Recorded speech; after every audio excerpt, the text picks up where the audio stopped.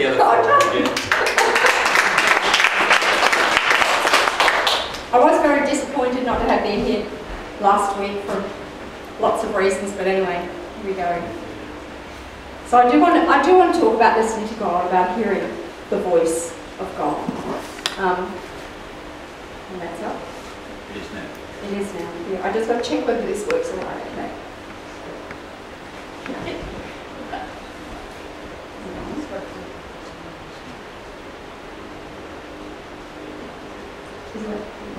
It might be on.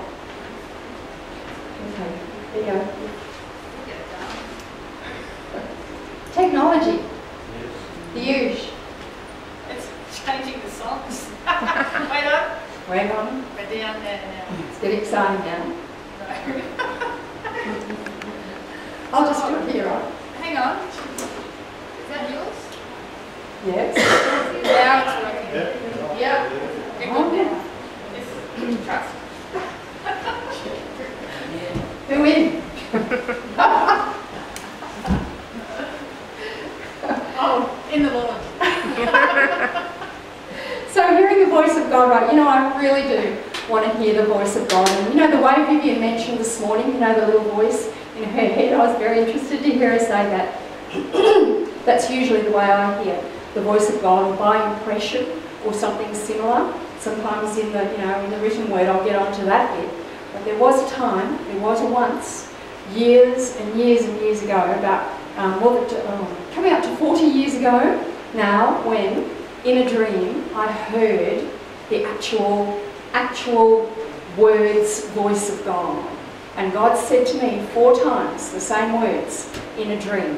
And with each time came pictures, just as clear as if I was at the movies. It was like crystal. There was nothing I could miss out of that. They were the same words that God spoke to me each time. The first 3 times he was sort of pointing to somebody else. There was a different context. And the 4th time was about me. Now there's a whole backstory to that and other stuff. There's other details, but I'm not going to harass you with those this morning. I just want to say that I heard the actual voice of God. Now, on reflection, I did think that God, at that moment, had turned his volume down for me, sort of thing, so that I could hear. Because I was imagining that when God did his first big thing, the let there be light, and the big creation thing, that if any one of us had heard that voice, it would be completely unbearable. We would be sort of shattered to pieces. I was imagining God's voice being overwhelmingly massive, and he turned the volume down, you see, so I could hear it. But now I don't think that at all. Well, not hardly. Because what I've worked out is that God speaks so that we can hear him. He does. He speaks so that we can hear him. He wants to be heard by us. And there are lots of stories, certainly heaps in the Old Testament. Remember Elijah on the mountain who wanted to hear God, and there was the wind, and there was all the big stuff, and then there was the still small voice that Elijah could hear. And if you just flip through Leviticus and Numbers, you'll see over and over and over, and God spoke to Moses, and God said to Moses, and he was giving him instructions. And I think Moses gets the prize for the most number of times in the Bible, and God spoke to. And you would think, wouldn't you, that Paul would have heard that a lot. But in Acts, there's a few times where the print goes red, if you've got a red print Bible, in Acts where God has spoken. And most particularly to Paul in his salvation, where God said, why are you fighting against me, and where Paul got knocked off his horse and was saved. But there are a couple of other instances where God spoke directly to Paul. And, there's heaps more now, isn't there? And now we know that every word that Jesus spoke is the voice of God. How amazing. That's lovely, isn't it? And we know that we get the little voice in our head and the impressions from the Holy Spirit and so forth. So God speaks so that we can hear him, because he's made us like that. John 10, verses 3 to 5 says, the gatekeeper opens the gate for him, and the sheep listen to his voice. He calls his own sheep by name and leads them out. And when he's brought them out, all his own, he goes ahead of them. And his sheep follow him because they know his voice.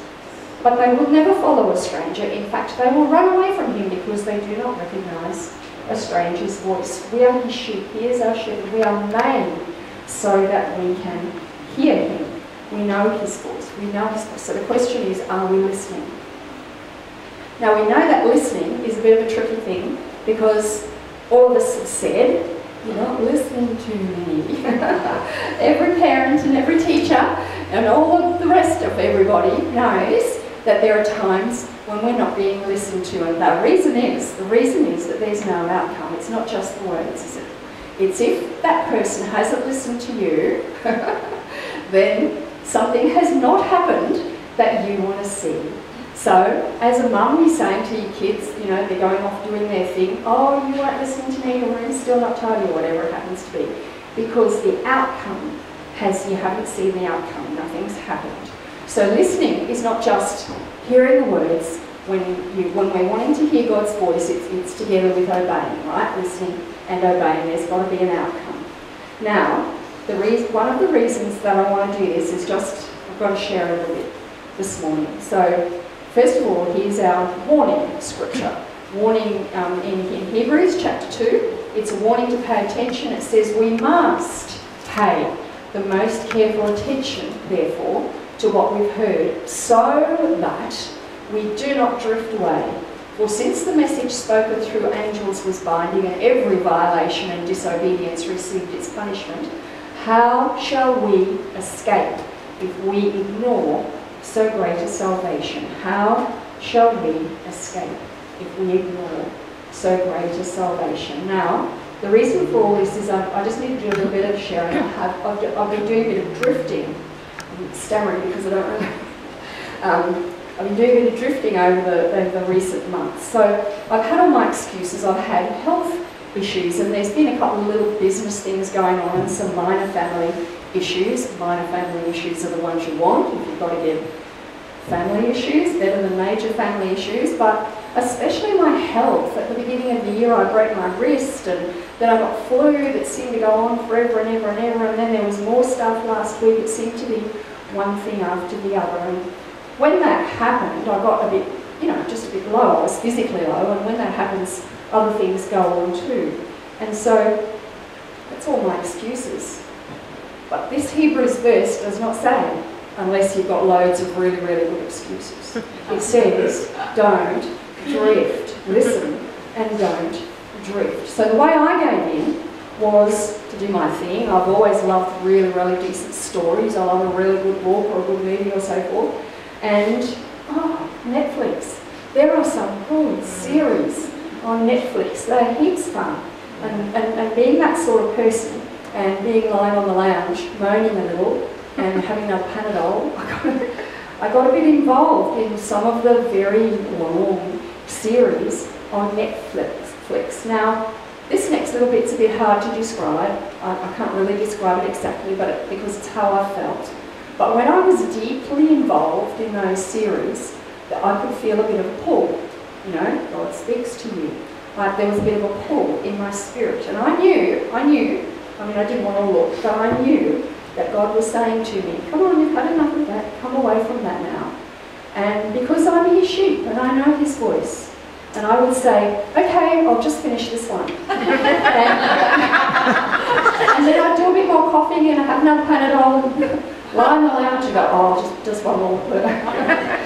And God doesn't give up on us. He tries all sorts of ways. And in the middle of that, I got a call from one of my sons, and we were just having a conversation. And I said to him, because I need good movies lately, and I said, do you use Netflix? And he said, I have been, but I think I'm going to get rid of it because there's not many decent movies, and I hate series. I said, why do you hate series? And he said, because they're long and they waste your life. I said, okay, so how's the weather?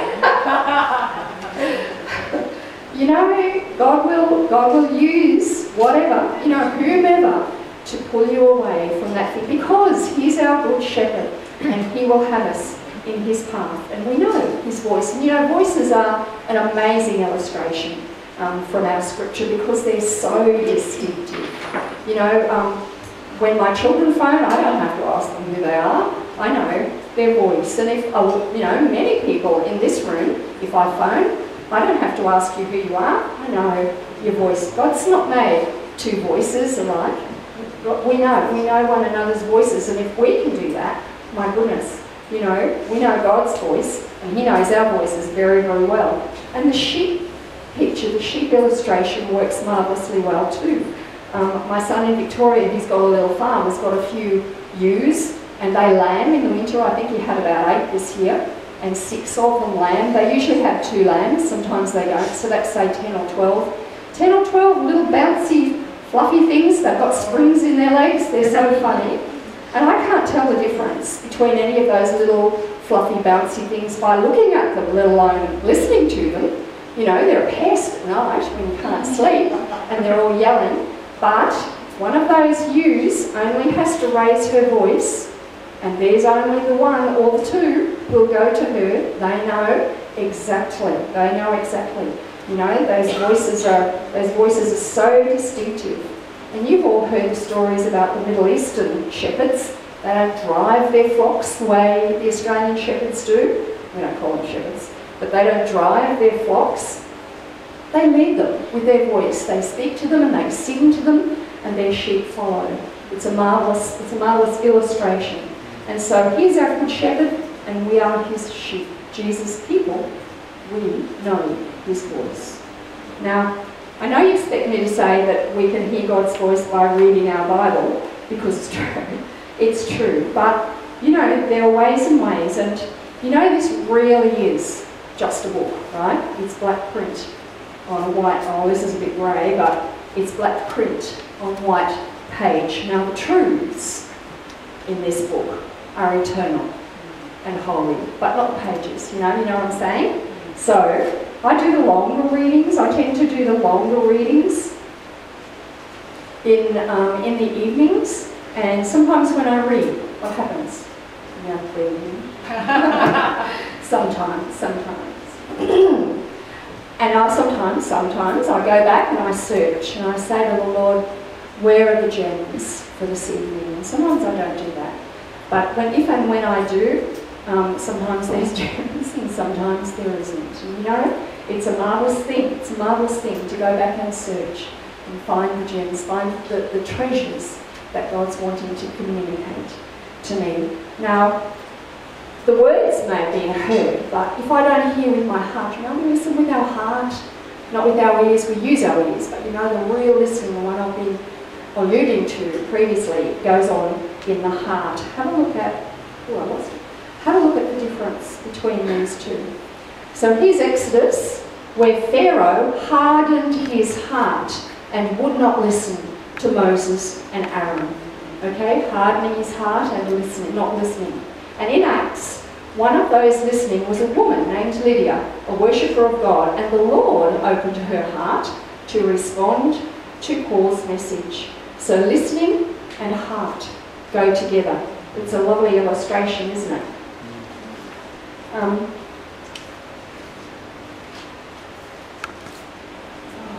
Some of the teaching that I want to share today is from a famous preacher who's been in heaven quite a while now to receive his reward and to have a really, really nice time with Jesus. So I hope you enjoy some of the teaching of his that I would like to share with you. So the question for us is, what is it that God is wanting from us now?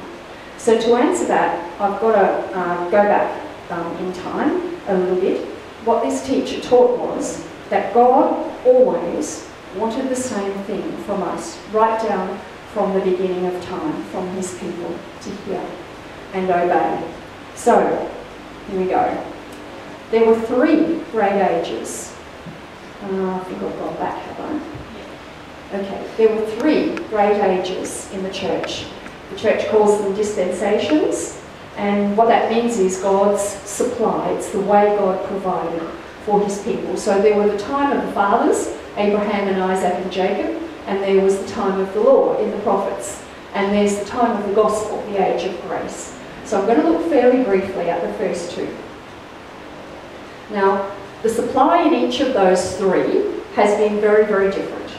But there's been that one clear and outstanding and very powerful requirement that's common to all three that I've already mentioned, and that is the requirement to listen to God for God's people and to do what he says.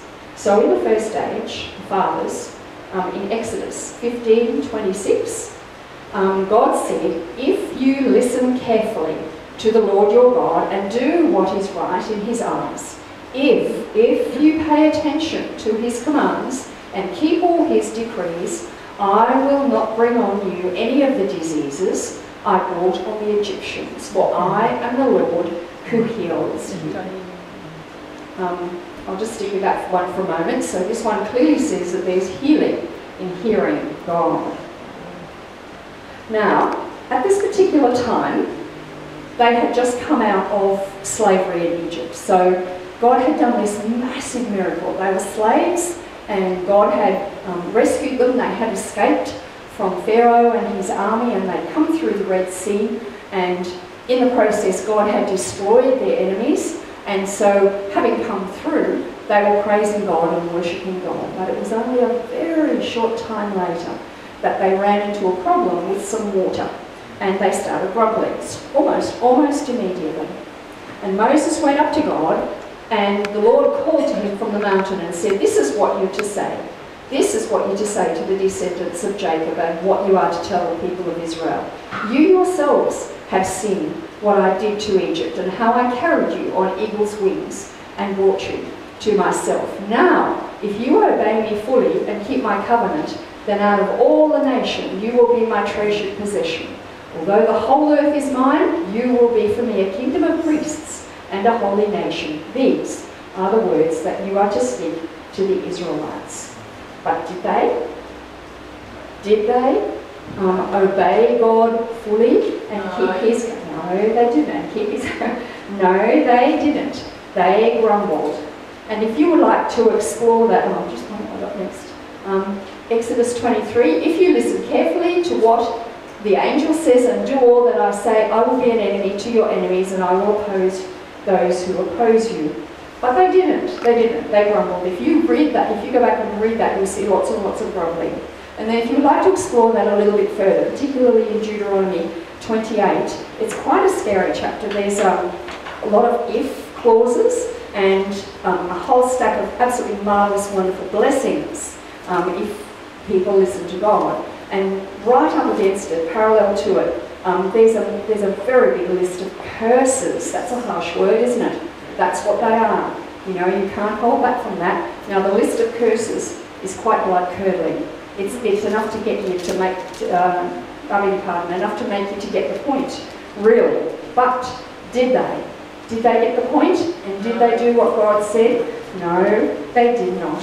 And then God's type of supply, his provision changed, and there was the second age, the age of the law. Now, in this, so that was the fathers, and now we're up to the law. And this is where the prophets came and spoke to the people.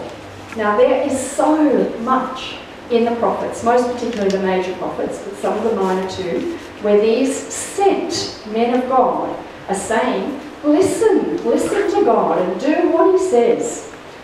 You can open the Old Testament at almost any major prophet. I actually had a go at doing this. I opened up Isaiah, and it says, alas, sinful nation, a people laden with iniquity, a brood of evildoers. That's not good, right? Children who are corrupters, they have forsaken the Lord. They have provoked to anger the Holy One of Israel and have turned away backward. I opened to Jeremiah. O generation, see the word of the Lord. Have I been a wilderness to Israel, or a land of darkness? What do my people say? We are Lord's. We will come no more to you. Can a virgin forget her ornaments, or a bride her attire? Yet my people have forgotten me days without number. And so did the people of the Lord listen to God? No, they did not. And in chapter 25 of Jeremiah, that's 7. I'll read this one. For when I brought your ancestors out of Egypt and spoke to them, I did not just give them commands about burnt offerings and sacrifices, but I gave them this command: obey me, and I will be your God, and you will be my people. Walk in obedience to all I command you, that it may go well. But they did not listen or pay attention. Instead, they followed the stubborn inclinations of their evil hearts, and they went backward and not forward. And so, in the time of the fathers and in the time of the Lord, God called his people and called his people and called them, and they didn't listen. They just never listened. And so, we come to the next marvellous and wonderful age, the age of the gospel, the age of the good news of Jesus Christ, the age of grace. The age of grace. Grace is a marvellous thing. I've got a quote from Dallas Willard, who's also in heaven, having a nice time with Jesus. And he says, Christians use up far more grace than non-Christians. We chew it up like rocket fuel. That's glorious, isn't it? You can just see grace pouring out of heaven, and we just chew it right up. We chew up grace like rocket fuel. Now, although there's a very deep truth in that, and grace is poured out on God's people in this wonderful age of God's provision, God's requirement to listen to him has not changed. In fact, because of grace, we have far less excuse. We have far less excuse. How shall we escape if we ignore so great a salvation? You know, to think that after all that, through the age of the fathers and through the age of the prophets, now Jesus comes. What a great salvation. Comes as a little baby and he lives his life here on earth to give us, to pour out grace on us. And he gives his life to pay the price for our sins. He pours out grace on us and then goes to heaven and leaves us the Holy Spirit. He pours out grace on us. What will become of us if we ignore so great a salvation? We think we want to hear him. He wants us to hear him so much more. So how do we go about hearing God's voice? You know, we suffer terribly from distraction, worldly distraction. We suffer from spiritual deafness. We have an enemy who works day and night to distract us. How do we go about hearing God's voice? Well, the first thing is to know that we know the truth, that he is our good shepherd, and we can know his voice. We do know his voice. So being sure of that's the first thing. So once we know that, we can start to look for particulars. So here are 3 features of knowing God's voice.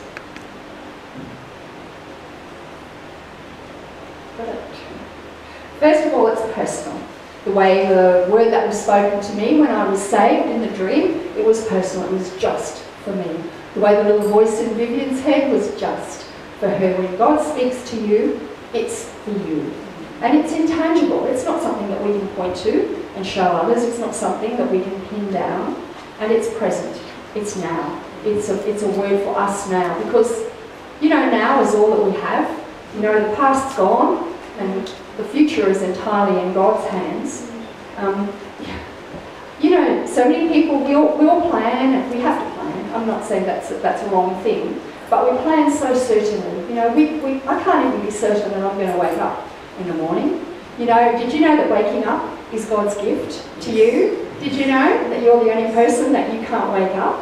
I wake up at about, more or less, if I'm left alone, more or less the same time every morning, you know, within 10 minutes or so. But that's not my choice. That's not my choice. If I want to wake up at a particular time, I've got to set the alarm. I can't just, you know, dial in 6:30, it won't work. I'll wake up. You know, I have to set the alarm. You know, so now is all we've got. You know, the future is God's business. So, it's personal, it's intangible, and it's present. And there's one result. And the result is faith. Well, how does that work? Well, earlier I said that when I read my Bible, sometimes I just read and very little happens. But then there's that precious moment when I listen and I truly hear, my heart becomes engaged. And I can hear in my heart what God's saying. And the word shines a light somehow and just leaks out at me. And what happens then? Faith comes. Romans 10:17, I've printed it twice, one in NIV and one in the Passion Translation.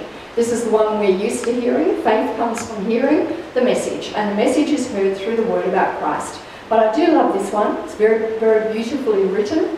Faith then is birthed in a heart that responds to God's anointed utterance of the Anointed One. Faith is birthed in a listening heart, right? Faith is birthed in you from listening carefully. So, what happens then? What's the outcome? Remember, it has to have an outcome. What happens then? So there's been a little light shine in my heart because faith has been birthed. What happens then? You know, it's miraculous. That's a little miracle. Because at that moment, something of my sinful self is washed away. From church language, we say we're washed by the water of the word. You know, and at that moment, something changes in me. Something of my attitude, which may come out in my behaviour, I hope it does. What happens then? Well, it may take time, it might not, but maybe someone will notice. Maybe I'll get to do something that I would not have done otherwise. Or say some words to somebody encouraging me that I may not have done otherwise. And then when that happens, just the tiniest spot in the world changes. And the kingdom of God is at work. And then that little bit spreads, and it spreads just like yeast. Remember the parable about the kingdom of God being like yeast in the loaf? You know, that loaf just puffs up and puffs up, you know, nobody can stop that.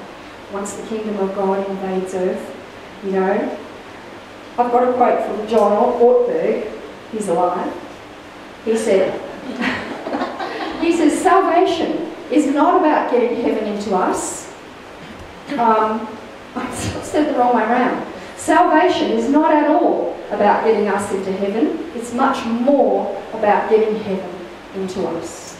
It's much more about getting heaven into us. That's the kingdom of God at work, like yeast. And it's growing and it's growing. Because there's a distinctive lifestyle that comes from having a listening heart. How can we get hold of that? More and more. What can we do? Well, it's a skill we can practice. There are 4 things to practice. I've done them in 2s, and I've just written them and put the scriptures. I'll read a couple of the scriptures. So we need to be attentive and we need to be humble. We need to have attention and humility. I'll read a couple of the scriptures from there. I think I will. My son, pay attention to what I say. Turn your ears to my words. Pay attention and turn your ear to the sayings of the wise. Apply your heart to what I teach. There are lots more like that. And the second 2 are that we need time and quietness. For many of us, those 2 things are quite rare, but we need some time and quietness. Psalm 46:10 says, "Be still and know that I am God."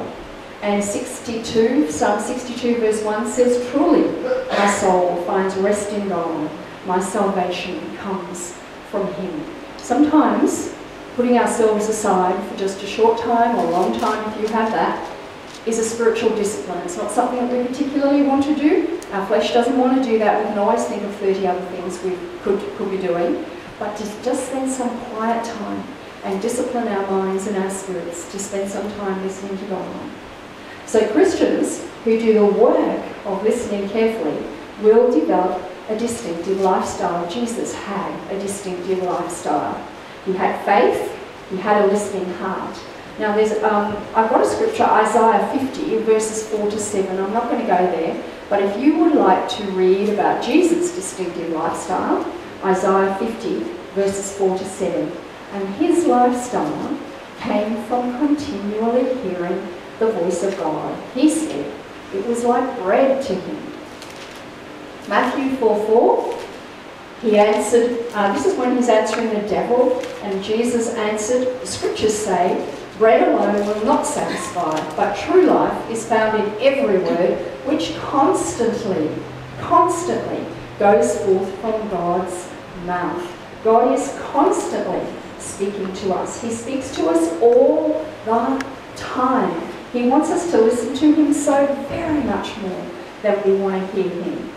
But if, as his sheep, we do all that, we do the work, how can we really know that it is God's voice that we have heard? Because we have an enemy. We have an enemy, and there are counterfeits.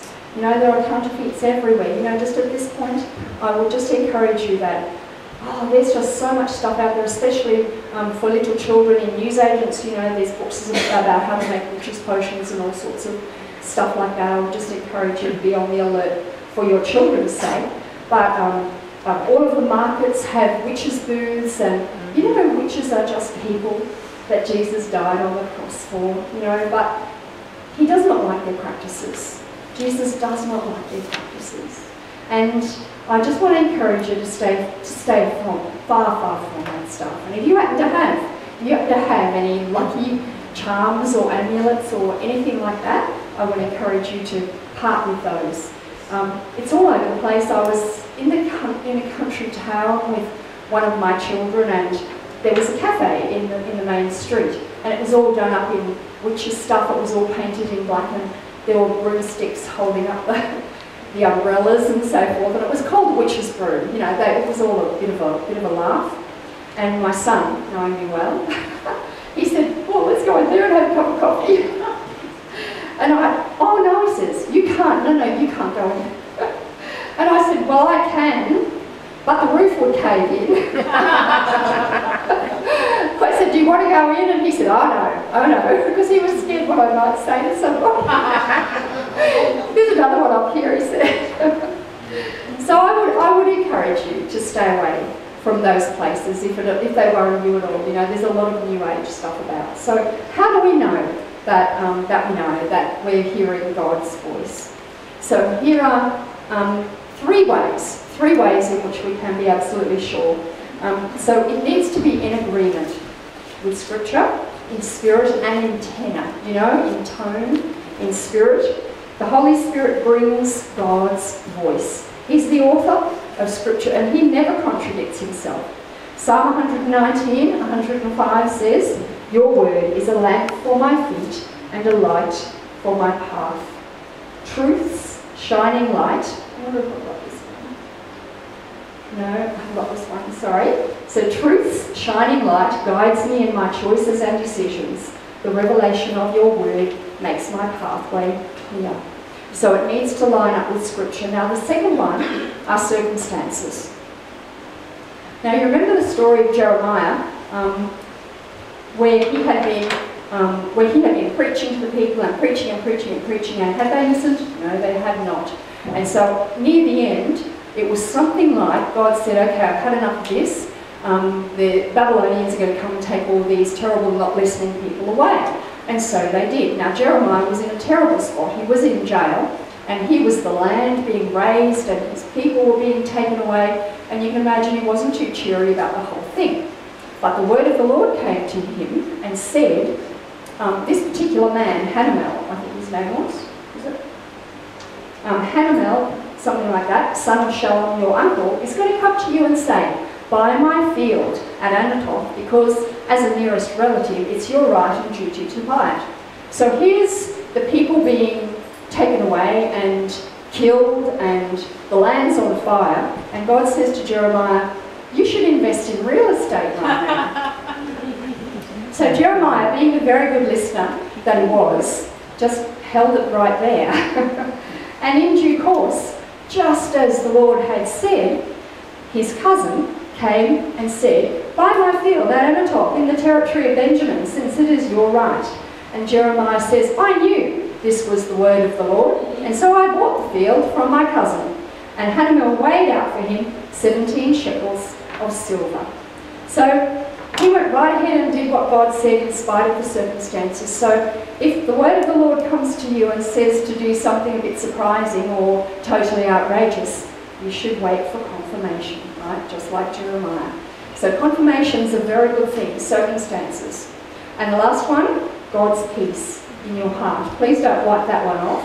It's a lovely thing to have God's peace in your heart.